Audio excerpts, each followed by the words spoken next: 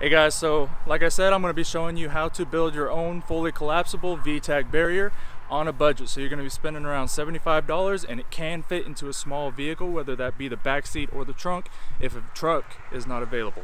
All right, let's do it.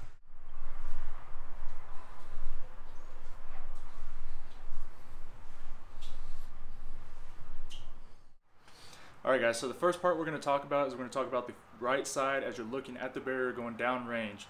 Alright, that brace, the way I made it, the foot of the brace is going to be 48 inches long. So you're going to cut that at 48 inches. I mounted the stand, which is the part that sits against the barrier, at 20 inches coming from the downrange side. Alright, so you're going to have a longer piece of your foot facing towards you, and the 20-inch section is actually going to face downrange. The leg itself is going to be 24 inches long, and the angled brace is cut at 45 degrees on both sides. Make sure you're cutting the correct 45 degrees. You don't want opposite 45s because you won't be able to mount it on the leg and the foot. And I cut that just, the only reason I measured that, or the only way I measured that, was I just cut an inch off my leg itself. So the leg is 24 inches. The angled brace, I just measured and cut 23-inch piece of wood, and then 45 both sides. Let's take a look at the actual leg itself, all right? So here is the leg. All right, we're gonna see it more whenever we start building it. Let's go on to the next one. All right guys, so let's talk about the long brace. The long brace, if you're looking at your barrier, is gonna be on the left side or the long side of your barrier. The way I cut that is pretty similar to the other one. There's only a small difference, which I'll explain in a second. That is the fact that we have a bracket on the long leg of that brace. So our foot is also 48 inches long. We're also mounting that leg at 20 inches. So we're also going to have a long side towards us and a short side downrange. Our brace is going to be 28 inches because the leg where we cut is going to be 29 inches. And the top part of that leg is going to be 43 inches, equaling out to 72 inches, which is 6 feet, which is the height of the brace or the barrier itself. So, like I said, there is a bracket to allow this piece to fold down and sit here, so it actually shortens it by over 3 feet. So let's take a look at that real quick. Alright guys, so here is that leg that we were just talking about, the long side. It is 6 feet tall. Like I said, we got a 48-inch foot, and there is our bracket. Alright, the way the bracket works is I just cut the long leg, which is the 6 foot tall leg. I cut it at the measurements I gave you earlier. That way it can fold down and sit as such. So it looks like a triangle, and it's significantly shorter than having that leg all the way up. So you can fold it down and sit there and transport it. It sits almost even with your other leg. Almost. It's a little bit taller. Alright, so that's what it looks like. And whenever you want to put it up and mount it, you can easily just sit it up and then mount your barrier. Alright, let's talk about the barrier. Alright, so now we've talked about both the braces. Now we want to talk about the fun part, which is actually the V-TAC barrier itself. So I'm actually going to move you guys closer so you can take a screenshot of that. Alright, now that you got a screenshot, I'm going to explain kind of what all these measurements are. That way, whenever you're looking at it, if you get confused, you can always come back to the video and kind of get my explanation on it. Alright. So our plyboard itself is 6 feet tall by 4 feet wide. Alright, it's originally a 4x8 piece of plywood, but this barrier itself is going to be 6 feet tall by 4 feet wide, and the short side is actually going to be 24 inches or 2 feet. Alright, so start from the angles. Alright, so each cut is a different inches. So we start off, we got a 12-inch cut here, 12, 6, 6, 6, 12, 6, 6, 6, 12, and 12. Alright, cutting it that way is going to give you actually 2 barriers out of this one single sheet of plywood. Alright, so the piece that's up here that you can't see is actually another barrier that you can use whenever this one shits the bed, or if you want to make 2 barriers.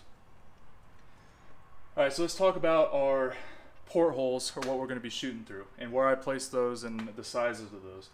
All right, so we're going to start at the top. We got an angled rectangle that's actually going to be a 2x8 rectangle, 2 inches by 8 inches. The top right corner, as you can see there, the top right corner is going to be flush with the corner here. It's going to be 12 inches from the top and 6 inches from that corner. So you can put that dot there and then measure 2 inches, 8, and angle it however you want.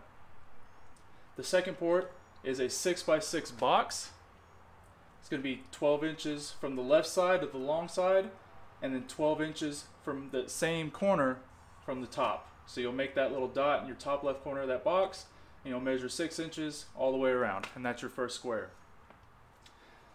Our second square is actually going to be right here. So this one's actually pretty easy because if you notice there's a big black line that goes all the way through that I marked a cut line at 3 feet. So you're actually going to mark that 3 feet from the top all the way across. That's going to be level with this 6 inch section here. It's also going to be level with the point of this rectangle and the top of this square. That is where we're going to cut the plywood, and we're actually going to put 2 hinges there, and I'll show you where in a second. But that is, again, 3 feet from the top. We're going to mark a single line all the way across, and we're going to cut the plywood in half. So this box is 6 inches from the left, and you just make a 6x6 box. The next rectangle is going to be from this point here, 6 inches down. From this point here, 6 inches left. You'll make your dot, and you'll measure 2 inches down to the right, and then make your 2x7 box. So this box is going to be 2x7.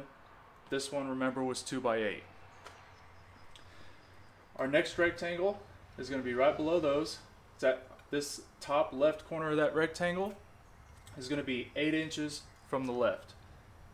And then 18 inches from this corner right here. So measure from that corner over 18 inches, and that's your next dot. So you'll have a dot there and a dot there. That should be 10 inches. So you'll draw a 2x10 box. Alright, so we got a 2x8 box, 2x7 box, 2x10 box. Our next rectangle is this one right here. So this one is going to be a 2x8 box. Again, this one, this top right corner is going to be 6 inches from that corner right there on your first 12-inch cut. So 6 inches down, 12 inches from the short side.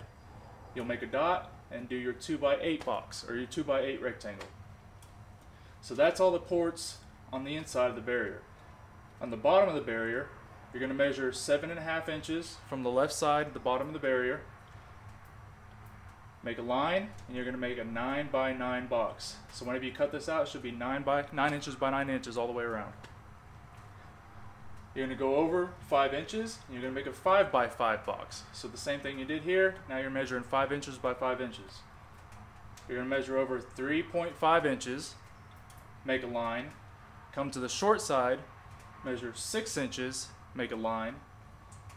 And again, this drawing is not to scale, but the top of this triangle, the very point of this triangle, is actually 17 inches from that same dot that we used earlier, from that same corner we used earlier on our first 12-inch cut.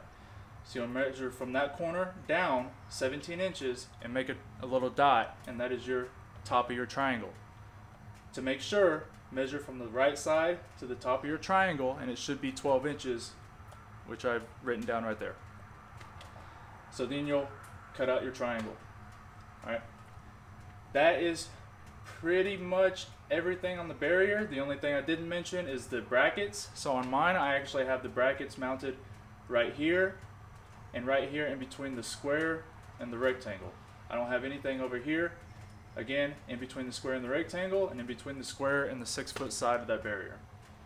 So let's take a look at this barrier and how it actually works. Alright, so as you can see, we got our full barrier standing up right there with all our ports and all our cutouts. Whenever we want to put it away, we just come over here. As you see, we got brackets on both those spots between the rectangle and square, and in between the left side and the square. Whenever we're done, we take it off. We just take this, fold it down, and now we have a collapsible barrier. Whenever we want to use it, same thing. We just pull it up, Don't let it fall, and it'll sit by itself. All right, so let's move on to the next part. All right, guys, so here is the finished product after it is all said and done. That looks pretty darn good to me. It's the front. Go around the back. Don't mind the baby. Again, this is very simple to put together. Put it together in about half a day by myself. Very minimal hardware required. You notice there is bolts on both sides. All right, you're gonna need at least 5/16 by 2 inch hex bolts. All right, I only used 6. I went 2 in the bottom, 2 in the short side, and I put 2 in the top. I did make an extra hole right here, if you can see it. That is not a bullet hole. That is a pre-drilled hole for an extra 5/16 by 2 inch hex bolt if I needed it, which it turns out I did not need it. On the other side, all I used was little wing nuts. All right, you notice there is a washer on that side and a washer on this side. It's not needed, but it helps, and it does look better. You're gonna need 3 brackets, again 2 for the barrier itself, and then 1 for your long leg. And you're going to need a small box of I believe 3-inch nails to drill into your 2x4s. And depending on what size plywood you use, I ended up going the cheap route because, again, this is for budget. That is a 7/16 inch OSB board for $30. If I wanted a regular 3/4 inch plywood, I'm looking between $50 and $90. Since I went smaller on the plywood, my hinges, these screws are actually shorter screws. I just kind of played games and went and got short screws until I figured out what was short enough to hold the hinges and still not go through the plywood, so I didn't stab myself when I was trying to put it together. We only needed 1 sheet of 7/16 inch OSB board, 4x8, and we only used 3 2x8 foot 2x4s. All right, you've already got all the dimensions of all the 2x4s and how to cut them.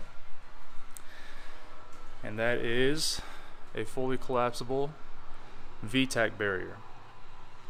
I hope this helps some of you guys. I know a lot of questions have been asked. I asked them previously how you build a collapsible V-TAC barrier. Nobody seemed to really have an answer on it, or they just kind of posted a picture and didn't really help me any. So I took it upon myself to go ahead and create my own and hopefully be able to post it and help many of you that had the same kind of questions in the TAC Games community.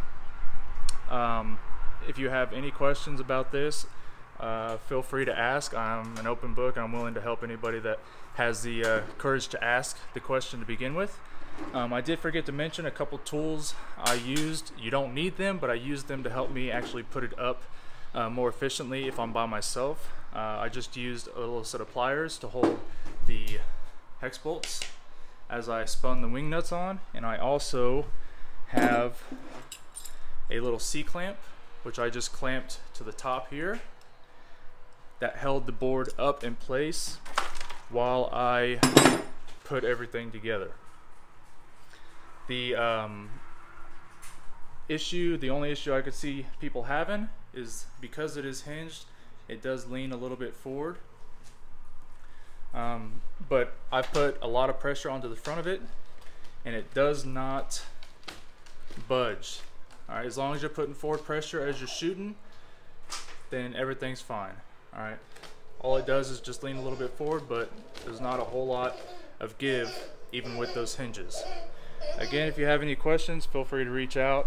Hopefully this helps some of you, and that pretty much covers it. Hope you all like it.